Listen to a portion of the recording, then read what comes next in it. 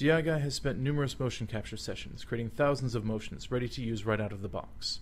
However, for those customers that need a specialized motion to meet their simulation objectives, DI-Guy Motion Editor makes it easy to create new motions from scratch or to leverage DI-Guy's existing motion library.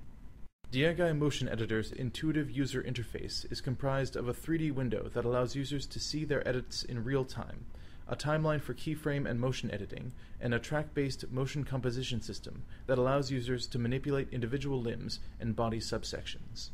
To create new motions or manipulate existing ones, users make use of Motion Editor's forward and inverse kinematics and the motion composition system's ability to isolate specific parts of the body. In a matter of minutes, a novice can make a new motion that can be used immediately in a simulation. Multi-track motion composition also makes it easy to combine existing motions from the DI-Guy library to create new hybrid motions.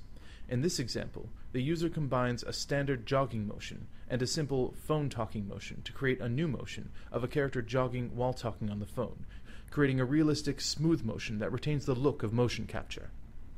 With an easy-to-use interface, common multi-track design, and a timeline-based method for placing keyframes and creating new motions, users of DI-Guy Motion Editor are able to quickly and efficiently manipulate, extend, and create motions critical to realistic human behavior.